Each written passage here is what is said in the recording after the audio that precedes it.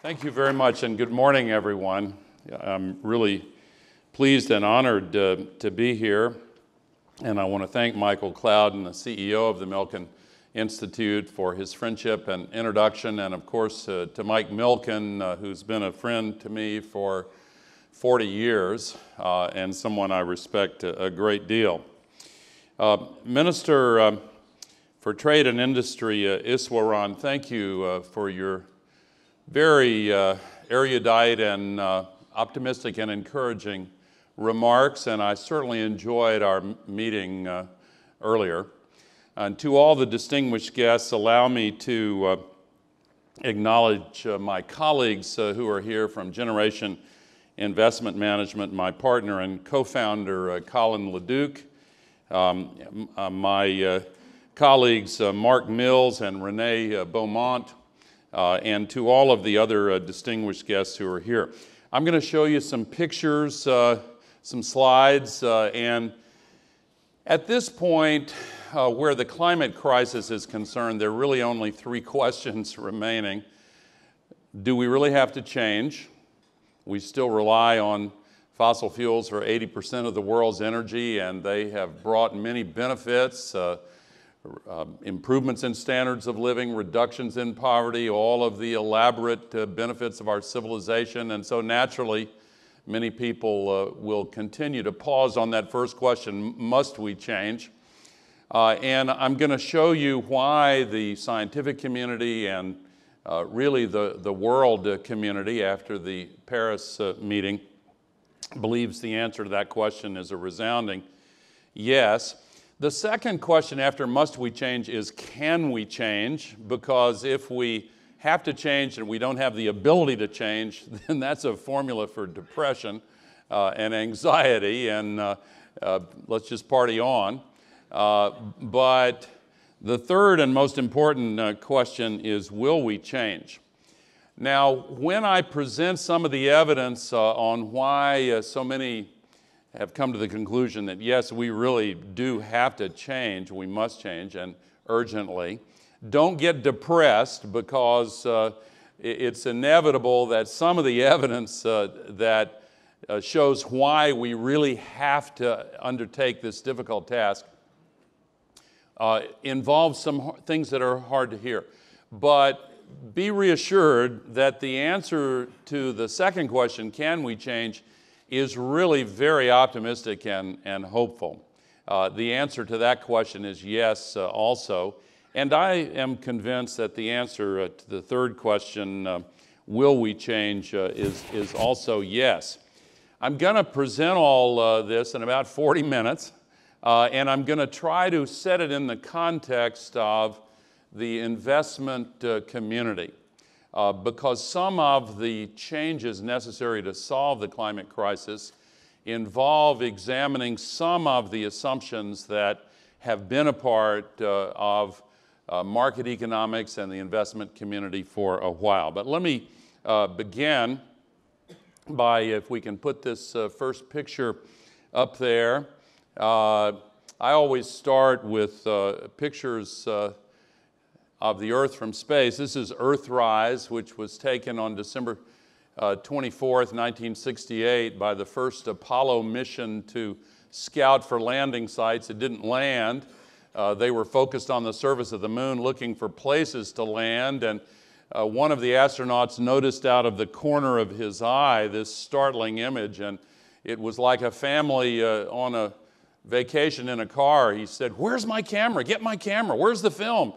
And this picture actually exploded in the consciousness of people here on Earth when it was first seen. It really changed our awareness of the planet we call home. This is the last picture taken by a human being from far enough in space to see the planet whole. This is the most commonly published photograph in all of history. It was taken on the last Apollo mission on the way back from the moon, between the Earth and the moon, at a moment when the sun and the Earth and the moon were all lined up so the full disk of the Earth is illuminated.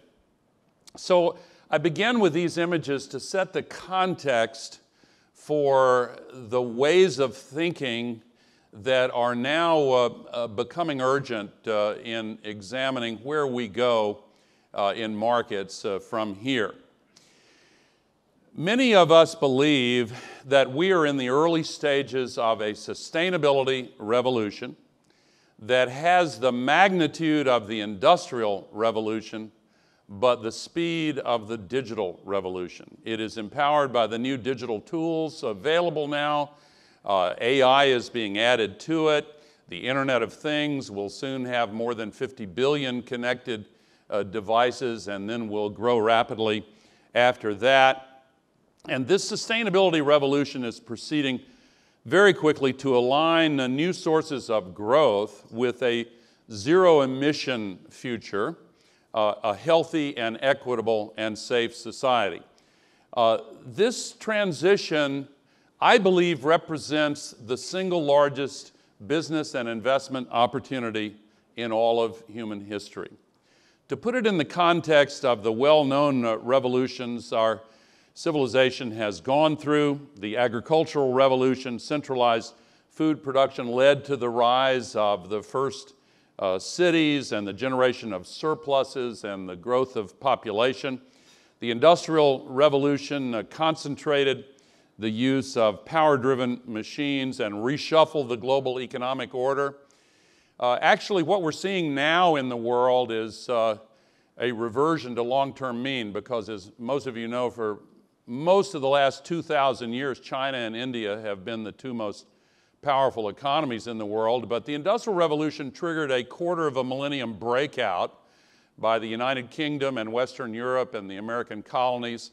And now with our interconnected world, the inherent advantages of the large population and talented people in China and India are reverting to long-term mean. At least that's what many of us believe. The digital revolution more recently was the fastest change that the world has been through. It is still gaining momentum. Some people were fooled in the spring of 2000 to thinking that the bursting of the internet bubble meant that it was prematurely over, and some investors took a bath, but it wasn't long before it came back stronger than ever, and it is still gaining strength. And I mentioned AI, of course, as many of you know, that's really a very important new development. The sustainability revolution, as I've mentioned, has the scale of both the agricultural and industrial revolutions, but it does have the speed of the digital revolution. So how can investors navigate this unprecedented period of change? I believe that we have to examine some assumptions that used to seem true, but no longer are. For 150 years, I choose that date because that's roughly when the first oil well was drilled and joined up with coal to provide the carbon-based energy on which we still rely. And we've assumed that the Earth's natural systems have a more or less limited capacity for self-renewal. But the rapidly increasing impacts of growth as we presently define growth have revealed this assumption to be false. The ecological system of the planet is now colliding, we are now colliding with the ecological system of the planet. The weight of plastics in the ocean will soon exceed the weight of all the fish in the oceans, the destruction of forests and wetlands, the accumulation of toxic pollutants. There are many examples, but by far the most serious aspect of this collision is the radical change to the composition of the atmosphere. So it's fair to ask the question, have we been partially blind to the consequences of some of our economic decisions? Now here, if you will allow me, I want to introduce an analogy. Everybody remembers learning years ago about the electromagnetic spectrum, which goes from the very short wave gamma rays to the very long wave radio waves, and the portion that's made up of visible light is 1/10 of 1%. But that's what we concentrate on, and we assume that the rest of it is of marginal relevance. I had the experience of working for 8 years in the White House and starting every single day with at least an hour-long briefing from the Central Intelligence Agency, which, as you may have read, collects information from the full spectrum. And I found the images and explanations provided from the full spectrum were much more meaningful. But because of human nature, we tend to concentrate on what we can see. The optical systems occupy 70% of the brain, and so we ignore these other parts of the spectrum. Something like that is happening in our view of the value spectrum. By focusing on the Bloomberg terminals and quarterly reports and those things that are routinely measured in streams of numbers, we sometimes fall prey to ignoring parts of the value spectrum that are outside what is reported. And this is a well-known psychological glitch that each of us individually has, but now in markets, this is a very serious problem. Traditional financial metrics are famously short-term, and value investors understand that it's important to look at the natural maturation of real value in businesses, but we have seen a foreshortening of the time horizons that many investors feel are important. But beyond short-termism, the metrics we use typically ignore a number of important factors. Negative externalities, that's probably the best known. Pollution is a famous negative externality. It's not really measured in GDP or in the national accounts that are derived from GDP. Less well known are positive externalities. If a community or a nation invests in education, mental health care, community services, it's registered as an expense, but the benefits and income that come rolling in the years following are not registered as income to offset the expense. Third, natural resource depletion is not measured, and the emergence of inequality, and in these days hyper-inequality, in the distribution of incomes and net worths is not measured either. The inventor of GDP in the national accounts in the late 1930s, Simon Kuznets, was honored for his invention, and he made a round of speeches saying, please do not use these measures as a guide for national economic policies. But 7 years later at Bretton Woods, it was codified, and we still use it. But these neglected items, plus the short-term horizons, cause us to ignore a great deal of the value spectrum that is now increasingly important. This is an image from the space station that illustrates a fundamental truth about the sky that conflicts with our visceral impression of the sky. It looks from the ground to be a limitless expanse, but it's actually an extremely thin shell surrounding the planet. We are using this as an open sewer for the gaseous waste streams of our civilization. Every day we're putting 110 million tons of man-made heat-trapping global warming pollution into this space, and because it's thinner than we suppose, the chemical composition of the sky is being radically altered to trap a lot more heat. And as a consequence, we're filling it up. CO2 is the largest source of the heat-trapping global warming pollution. And don't worry about all the details on this slide, but I want to show it because CO2 is far from the only greenhouse gas pollution, it's just the most prominent. Industrial agriculture and factory farming makes up about 15%. The management of forests and the burning of forests, mining, transportation is in the fossil fuel bucket. Now the thawing of the Arctic permafrost is beginning to worry scientists, but by far the largest part of this man-made heat-trapping pollution is the emission of CO2 from the burning of fossil fuels. And as you can see, after World War II, the accumulation started rising very rapidly. And then after the collapse of the Berlin Wall and the global interconnection, it started rising faster still.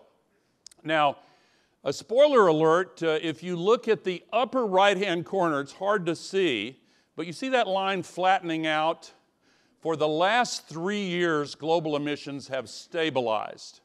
And from 2 years ago to last year, there was actually the first slight decline that occurred not in a recession year.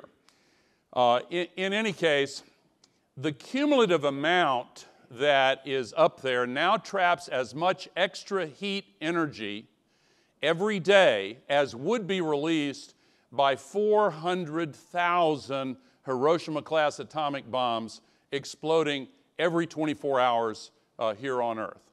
And it's a big planet, but that is an enormous amount of energy.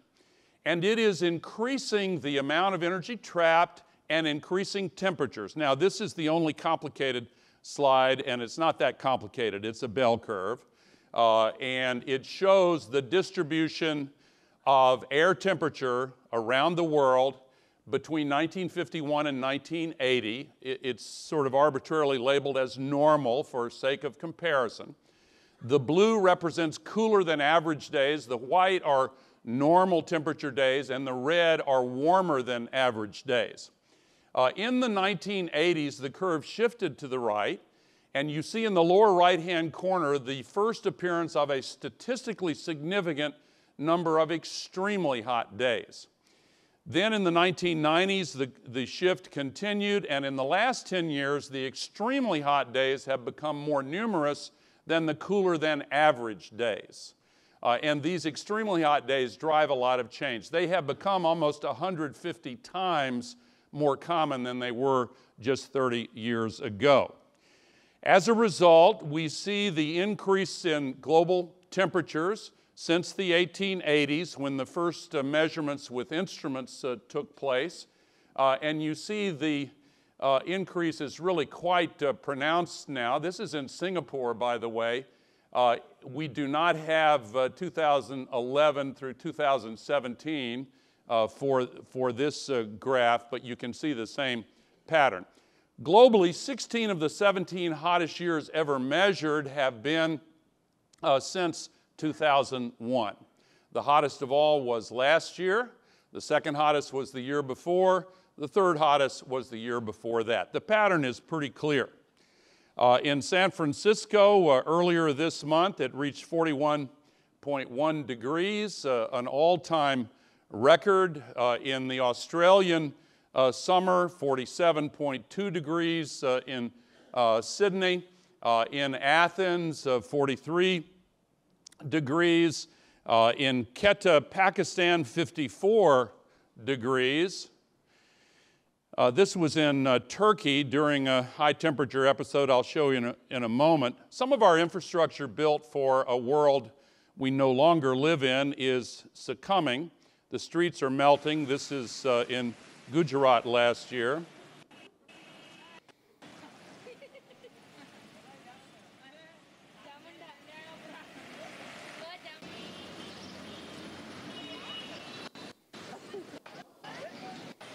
They're going to come over and help her. She's okay.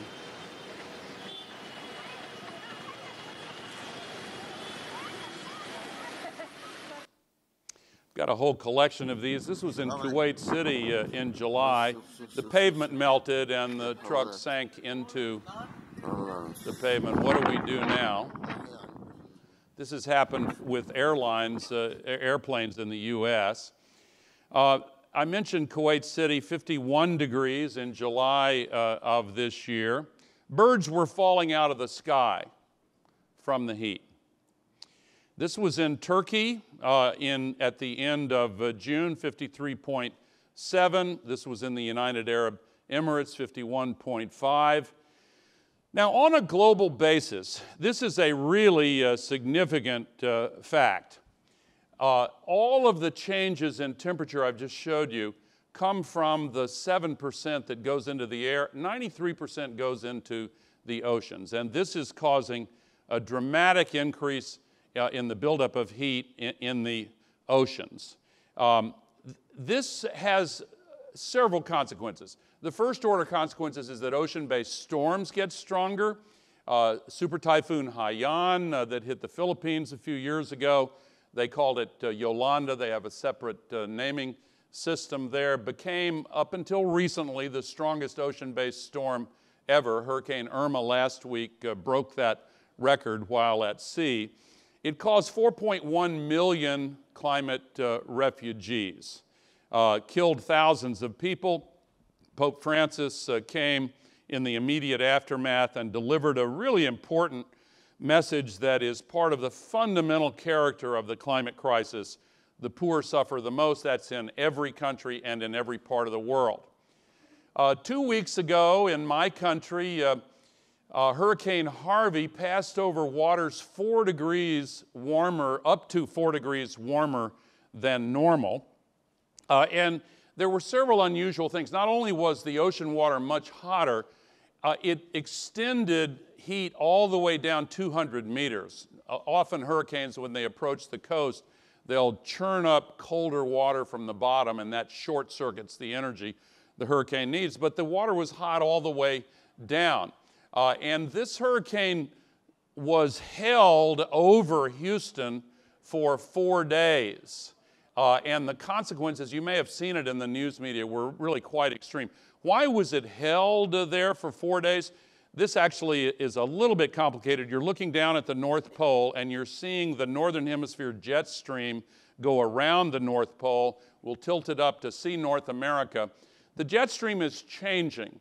You see it becomes a lot wavier and these loops, and it becomes at times disorganized. That's what happened with Hurricane Harvey. 2 high-pressure systems locked it in place for 4 days. The amount of water was 125 billion cubic meters. I don't know if you've ever seen Niagara Falls. It's the equivalent of 500 days worth of Niagara Falls. The consequences were really quite astounding and tragic. This is something I'll come back to, but you see the part of it was over the land and part of it was over the ocean. And I'll come back to it because what happens when it's over the ocean is it picks up the water vapor coming off the oceans. So you had an incredibly unprecedented tragedy. These were people in an old folks' retirement home, sitting waist deep in water, waiting to be rescued. They were rescued, although this morning 8 senior citizens died in Florida, were found dead because of there's still 15 million people without electricity in the state of Florida from Hurricane Irma last week, and they died in the extra heat. There were a lot of courageous rescues, a lot of inspiring stories, but also a lot of interaction with the petrochemical industry centered in Houston. 4 Superfund sites leaking into the floodwaters, and we don't have time to go into all of that. It was the most rainfall ever recorded in the continental U.S. This was the 3rd 1 in 500-year flood in each of the last 3 years. I had a training of climate activists in Houston last year and remarked on the fact that in the previous 2 years they had had these record floods, and this was the 2nd once in a 1,000-year downpour. And then last week, Hurricane Irma spared most of the continental U.S. The kind of damage that was feared, but of course you may have seen in the news the devastation in the Caribbean islands and in Cuba, and it was bigger than the entire state of Florida. Cuba suffered a major blow. But Miami Beach on the other side of the state also suffered a lot. This is part of the Florida Keys, South Carolina up the coast. So the second order consequences of the heating of the oceans involves this increase in water evaporation that I mentioned earlier. This is not water, it's water vapor. It comes off the oceans and into the sky, and this is elementary stuff that we all learned a long time ago. But this water cycle that takes the water vapor over the land where it falls as precipitation and works its way back to the ocean, this is becoming supercharged and accelerated quite dramatically. This is what's called an atmospheric river. Here is California, Northern California. In the lower left is Hawaii, and you see that well-defined atmospheric river traveling 2,300 kilometers, and at the terminus of the river on this particular day is San Jose. These storms are growing in size and intensity. And the area, the rain that falls on the ground doesn't come from the part of the sky directly above where it falls always. It's transported by these atmospheric rivers. Watch this storm splash off the city of Tucson. They're calling these rain bombs now. And they're happening all over the world with great frequency. This is the record of precipitation anomalies in the last few years. This is getting worse. It's getting worse quickly. It's going to continue to get worse until we do something about it. And even when we do something about it, it's going to take a little time to get back to a sustainable pattern. Today, the water is waist deep in Manila as well as Quezon City. This picture was taken 2 years ago. I think the water has subsided a bit by today. At the same time, the world's news media, most of the world's news media was focused on Houston, Texas. 100 times as many people were killed in India and Nepal and Bangladesh and in Pakistan. Mumbai got a month's worth of rain in one day, 70 centimeters over and above what the normal monsoon brings. 16 million children are affected in South Asia. 1/3 of Bangladesh was underwater. Last week, 700,000 homes damaged or destroyed. At the same exact time when the attention was focused on Houston, Texas, 100,000 people displaced in Nigeria. This was earlier this summer in Japan. This was actually last year in China. I include it because this did $33 billion worth of damage, the third most expensive flood in history outside of North America. This was earlier this year in Guangzhou, 145 millimeters in 24 hours. This was in Spain a couple of years ago. This was in Chile a couple of years ago. You can see this warehouse going by, and you'll see the oil tanker cars going by in the opposite, from the opposite shore. This is an escape from Hades by a woman who was caught in a flood earlier this year in Peru.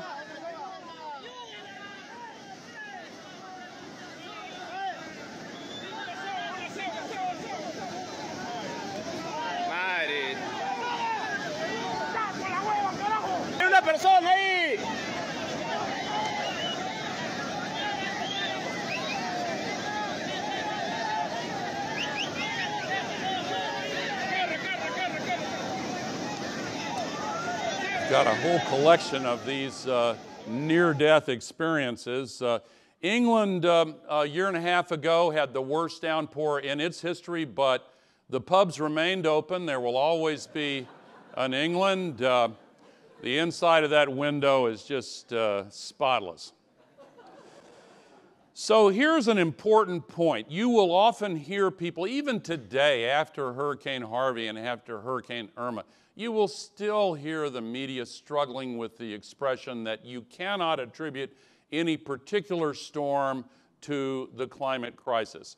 There is a difference between linear causation, single cause, single effect, and systemic causation. When a complex system generates multiple effects and you radically change the complex system, then all of the consequences are different. Every storm is different now because of all the extra water vapor and heat energy. The reinsurance industry is very clear about this. Now, the same extra heat that causes the disruption of the water cycle, the stronger ocean-based storms and the bigger downpours, also causes deeper and longer droughts. And Asia has seen more than its share of these historic droughts. This summer in Inner Mongolia was an all-time record drought. Iran, by the way, is part of ground zero for the climate crisis. This is Lake Urmia. Many causes of this, but mainly the incredible temperatures. In South Africa, an incredible drought underway there now. The United Nations, as you may know, has warned yet again this month that we are now facing the worst humanitarian disaster since 1945, with 20 million people, according to the UN, nearing starvation, because several parts of Africa, including the southern cone, are experiencing this historic drought. Where there's drought and where there is high temperature, there are more fires. This was last week in the state of Washington. You don't want to interrupt the golf game.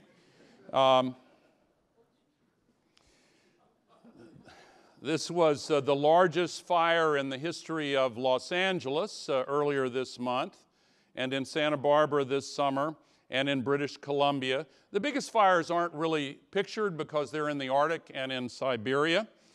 This was in Chile earlier this year, 1 million acres. You may have seen the coverage of this horrible event in Portugal, Australia, and Russia. I'm showing you this because it's a recent satellite photo of the fires in Siberia, but I'm showing it because it recalls an historic event 7 years ago, the largest fire in Russia's history after the worst drought in Russia's history. 55,000 people died. But 4 months after this event, something else happened. Russia took all of its grain off world markets. Ukraine took much of its off. And world food prices reached an all-time record high for the second time in 3 years. And there were food riots in 60 countries. In South Asia, in South America, and in North Africa, including at the peak of these food prices, a food vendor in Tunisia set himself on fire. And his last words were not "down with the tyrant." His last words were, "How can I live?" And the disruptions associated with the climate crisis have also been evident in Syria. Long before the civil war began in Syria, an all-time record drought, the worst in 900 years of record keeping, destroyed 60% of the farms in Syria, killed 80% of their livestock, and drove 1.5 million people into the cities, where they collided with another 1.5 million refugees from the Iraq War. The U.S. Department of Defense has long warned that the climate crisis will lead to food and water shortages, pandemic disease, and refugees. And the flows of refugees from Syria and from the eastern Mediterranean region and from the Middle East and North Africa have had knock-on consequences in Europe and elsewhere. We have seen problems in the European Union. And actually, the single most powerful advertisement during the Brexit campaign was this billboard, which was everywhere in the UK, showing an endless line of refugees from the Middle East and North Africa knocking at the door of Europe.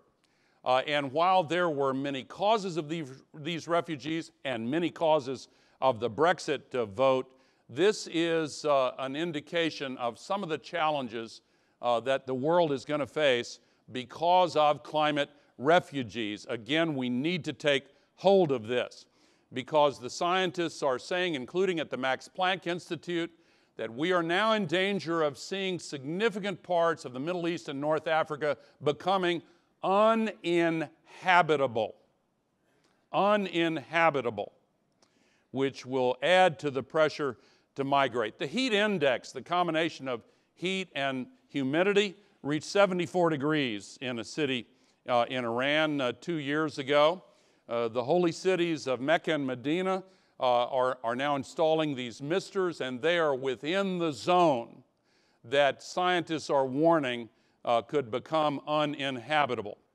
Agriculture is also affected because in the last 7 to 8 years, the scientists have zeroed in on the surprising sensitivity of food crops to heat stress.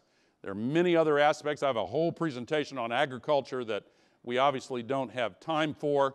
A whole presentation on the impact on human health. I'll just say briefly that the relationship between humans and microbes has always been mediated by climate.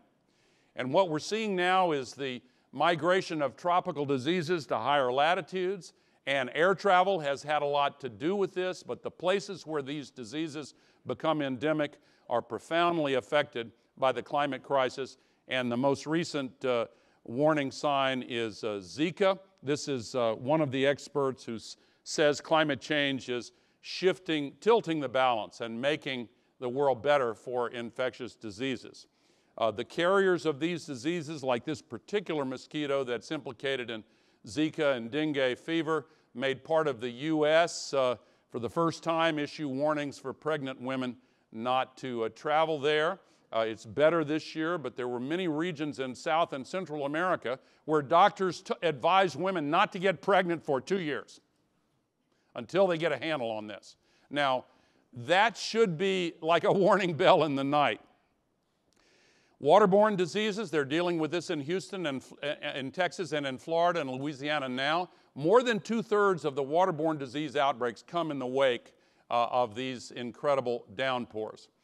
Air pollution, the co-pollutants, I'm not going to spend much time on this, but you know that in India and in China, air pollution has become a political issue. 6.5 million people around the world are killed every year, and the amount of mercury from coal burning is also causing problems. The warming oceans and acidification are threatening all of the coral reefs. We now risk losing half of all the land-based species on the planet in this century. Animal and plant species are moving poleward at the rate of 4.5 meters per day on our watch. Some of them are running out of spaces to go. This was a big storm that also moved poleward.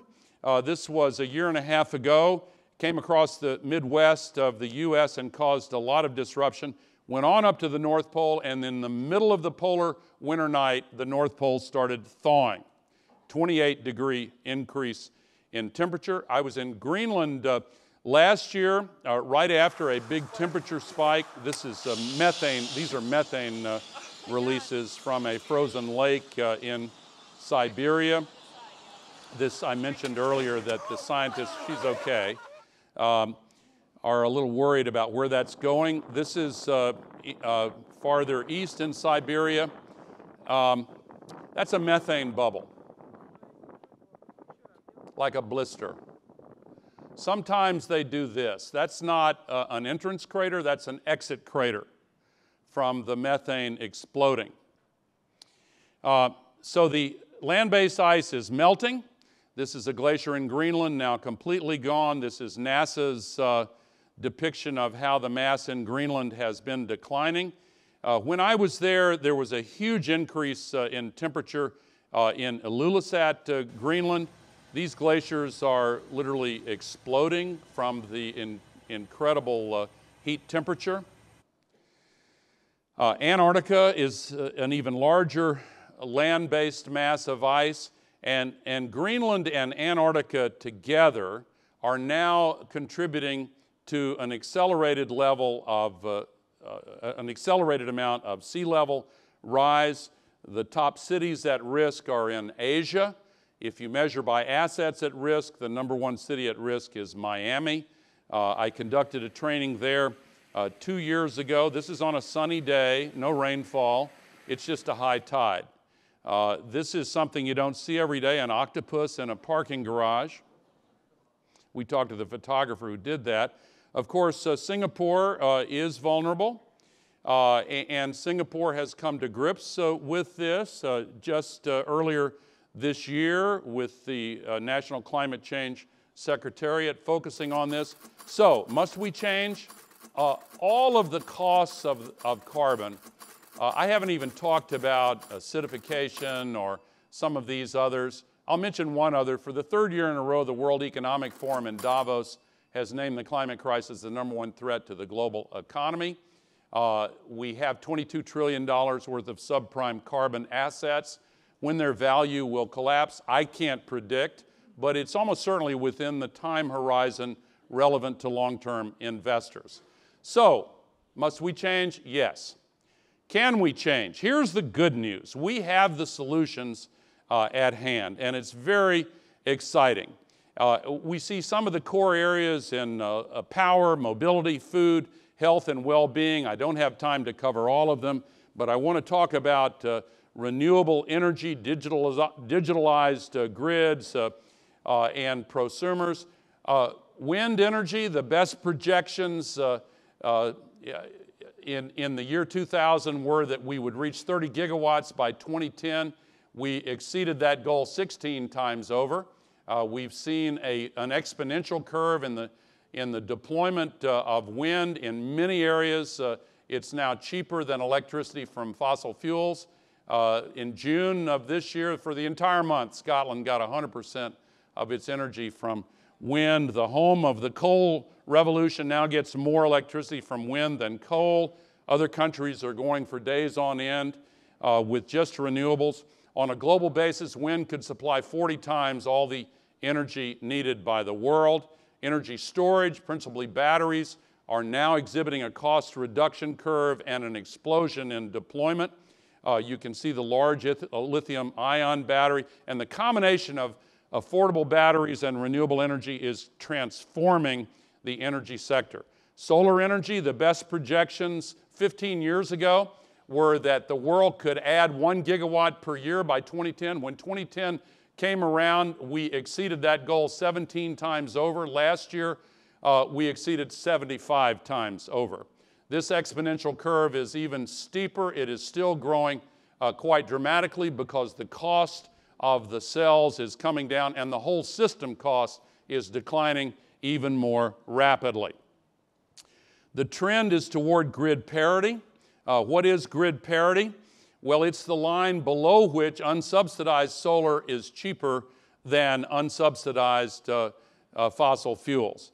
It's a bit like the difference between 0 degrees and 1 degree. That's a difference of more than 1 degree. It's the difference between ice and water. And in markets, it's the difference between capital that's frozen up and liquid flows of investments looking at the new opportunities. In 2010, global investments in renewables crossed over and exceeded investments in fossil. The projections are that this gap will increase. If you add nuclear to it, it will increase even more. Now, the subsidies for fossil fuels are 40 times larger than the subsidies for renewables on a global basis, 26x in the US. There is agreement to phase those out. Here's a precedent for this. Some of you remember the telephone transition. In 1980, AT&T asked for a study of these, those first generation big clunky mobile phones. I thought they looked so cool. McKinsey said, okay, good news. By 2000, you can sell 900,000 of these. And actually, they sold 900,000 in the first 3 days and 120 times that before it was over with. There are now more cell phone connections than people. So why were they not only wrong, but way wrong? I've asked that question myself. And I think the answer is threefold. The costs dropped quicker than anyone expected, even as the quality improved. And in the low-income countries, you see the deployment was much larger because they could leapfrog in the areas with no telephone grids. What about the electricity grids? There are 300 million people in India that have no electricity at all. They're not going to get it from the traditional electricity grid. We're seeing this instead now. Solar panels on roofs of huts and new business models like pay-as-you-go. We're seeing India do a dramatic change Germany, big industrial country, 86% from renewables. This is an exciting story. Michelle Bachelet, the president of Chile, came back for her second round in office, and their solar commitment went from 11 megawatts to 400 megawatts to 850 megawatts. Here's what they have under construction and approved for construction now.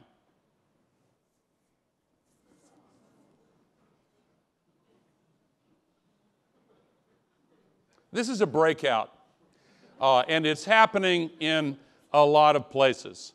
It's really quite remarkable. They are deploying 13 gigawatts. Morocco, the story is actually fairly similar. It's a smaller country, but they're also breaking out now. Same is true in Ethiopia. An incredible breakout underway there. The plan is for a huge increase. And one last one that I will show you is Algeria, which has the most ambitious plan of all. They plan to go to 22 gigawatts of electricity. And as some of you know, there's a plan to sell this across the Straits of Gibraltar to Europe. So we're seeing an incredible change, and enough solar energy reaches the Earth every hour to supply the entire world's energy use for a full year. Big employment opportunities, almost 10 million people already employed in renewables. In the U.S., solar jobs growing 17 times faster than other jobs. As someone said yesterday, the single fastest growing job is wind turbine technician. Retrofitting of the built environment is very employment intensive. Singapore, Mr. Minister, has certified almost 2,000 new green buildings. You're ahead of the curve.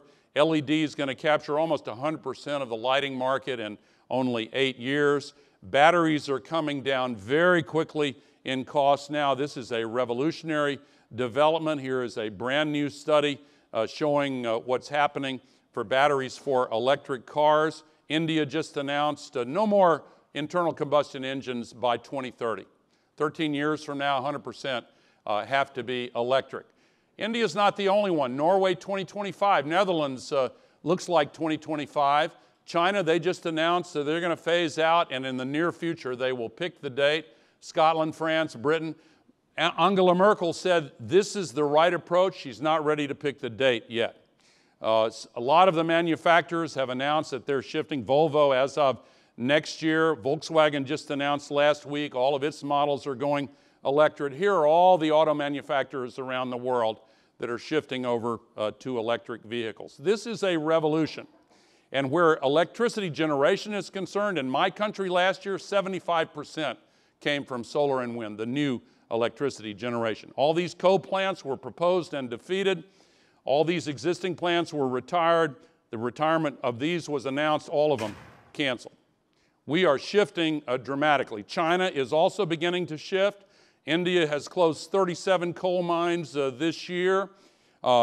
China and India are on track to meet and beat their Paris commitments. France has actually announced that there's going to be no more fossil fuel exploration or production allowed in any French territory as of 2040. You want a global revolution in energy? It is now beginning. And CO2 emissions, as I mentioned, have started to stabilize, but this is not good enough. We have to move faster. And the Paris Agreement brought virtually every country in the world into a shared commitment to go to net zero by mid-century or as soon thereafter as possible. Yes, President Trump announced that he's withdrawing, but the U.S. is going to meet its commitments under Paris anyway. And by the way, I was sharing with the minister earlier, the earliest date under the Paris Agreement that the U.S. could legally withdraw from the Paris Agreement happens to be the day after the next presidential election in 2020. And if there is a new president, excuse me a moment, then a new president, you can't put quotation marks around that. A new president could simply give 30 days notice and the U.S. would be back in. Here is Goldman Sachs' view. What's driving this is not politics, it's innovation. global markets and investors. And this is going to continue regardless of who occupies the White House. May I also conclude by reminding you that publics around the world, including these 400,000 people marching in the streets on the eve of the UN meeting, are insisting that we move forward. And I'm very optimistic. We have to change. We can change. I'm optimistic that we will change. This is, well, there are two screens. I was going to show you where I am in this crowd. I never thought that I would be part of a crowd surrounding the White House. But you got to do what you got to do. So, in conclusion, I want to quote a line from one of my favorite poets in the U.S., Wallace Stevens. He wrote these lines: "After the last no comes a yes. And on that yes, the future world depends." Every one of the great social revolutions that has advanced the cause of humanity has encountered no after no after no until the last no was followed by a yes, when the central issue was refined into a clear choice between what's right and what's wrong. We have the opportunity to invest and create jobs and renew the global economy and say to our kids and grandkids, we did the right thing. And for anybody who doubts that we have the political will to pull this off, just remember that political will is itself a renewable resource. Thank you very much.